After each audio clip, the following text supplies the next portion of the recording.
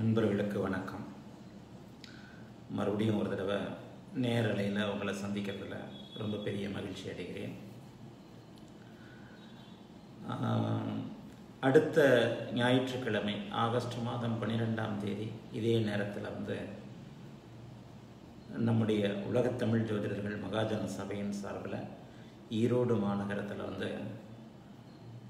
அடுத்த வாரம் இதே ஞாயிற்றுக்கிழமை இதே நேரத்தில் ஈரோட்டில் மாநாடு நடக்குது. இந்த ஈரோடு மாநாடு ஈரோடு மத்திய பேருந்து நிலையம் எதிரில் இருக்கின்ற மல்லிகை அரங்கம் ஈரோட்டிலே கொஞ்சம் நல்ல பெரிய மண்டபம், கொஞ்சம் வசதியான மண்டபம். பஸ் நிலையத்திலிருந்து ஒரு 2 நிமிஷம் தூரத்தில் நடந்து வருகின்ற தூரத்தில் இருக்கிறது. அடுத்த வாரம் ஆகஸ்ட் மாதம் 12ஆம் தேதி நம்முடைய உலகத்தமிழ் ஜோதிடர்கள் மகாஜன சபையின் சார்பில் பெரியவர்களுக்கு விருது வழங்குதல் மற்றும் ஜோதிட சூட்சுமங்களை பரிமாறிக்கொள்ளுதல் அப்படிங்கிற ஜோதிட மாநாடு அடுத்த வாரம் இதே நேரம் நடக்க இருக்கிறது. ஆகவே உங்கள் அனைவரையும் இந்த லைவ் வீடியோவில் பார்க்குற இதே அமைப்பில் நேரில் பார்க்கின்ற ஒரு அமைப்பாக அடுத்த வாரம் ஞாயிற்றுக்கிழமை ஈரோடு மாநகரத்தில் சந்திக்க இருக்கிறேன். அனைவரும் வரும்படி அன்போடு அழைக்கிறேன். இதில் என்ன ஒன்று சிறப்புன்னா, யதார்த்த ஜோதிடர் செல்வி அவர்கள் இந்த மாநாட்டுடைய சிறப்பு விருந்தினராக கலந்து கொள்ள இருக்கிறார்கள். யதார்த்த ஜோதிடர் திருமிகு செல்வி அவர்களை பற்றி நான் அறிமுகப்படுத்த தேவையில்லை.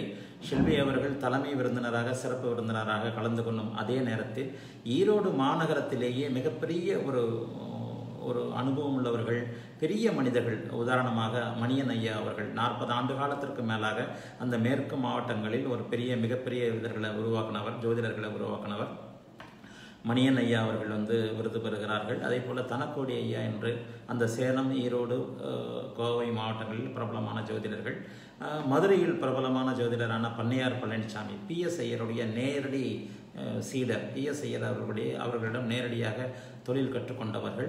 அதே போல் முகநூலில் இருக்கிற பிரபலஸ்தர்கள் போலவே யூடியூப்பில் பிரபலமாக இருக்கின்ற, சென்ற வாரமே நான் சொன்னேன், திண்டுக்கல் சின்னராஜ் அவர்கள், அஸ்ட்ரோ ஜி குமார் அவர்கள் போன்ற பெரிய ஒரு ஜோதிட சூட்சுமங்களை வெளிப்படையாக சொல்லக்கூடியவர்கள் அடுத்த வாரம் ஆகஸ்ட் 12ஆம் தேதி நடக்க இருக்கின்ற ஈரோடு மாநாட்டில் கலந்துக்கிட்டு பெரிய இது பண்ணுறாங்க. அது என்ன ஒன்று, இந்த ஜோதிட கவிஞர் முத்துப்பிள்ளை அவர்களுடைய நூல் வெளியிடும் அதில் வெளியிடுது. அந்த ஜோதிட கவிஞர் முத்துப்பிள்ளை அவர் எழுதிய நூலை வெளியிடுகிறார். நூலை வெளியிடுபவர் கோவை மாவட்ட காவல்துறை கண்காணிப்பாளர் அவர்கள். கோவை மாவட்ட காவல்துறை கண்காணிப்பாளர் அவர்களும் நம்முடைய ஜோதிட மாநாட்டில் கலந்துக்கிறாங்க. அவர்கள் ஜோதிட கவிஞர் முத்துப்பிள்ளை அவர்கள் புதிதாக எழுதிய ஒரு நூலை வெளியிடுகிறார்கள். ஆகவே ஜோதிட சூட்சும உரையாற்றல்கள், பெரியவர்களுக்கு கௌரவப்படுத்துதல், நூல் வெளியிடுதல் போன்ற அத்தனை விஷயங்களும் இந்த மாநாட்டில் நீங்கள் எதிர்பார்க்கின்ற அத்தனை மாநாட்டு விஷயங்களும் இதில் இருக்கும்.